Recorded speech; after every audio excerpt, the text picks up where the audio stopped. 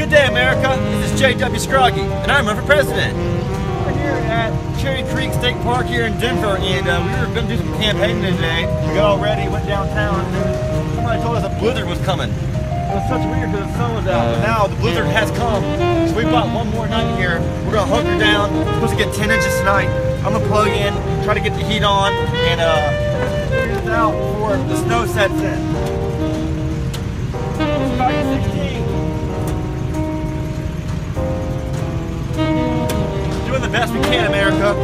Doing the best we can. Bring the capital city to a city near you, but for now we're hanging low, letting the snow come in, and hoping the first lady can make it through the night.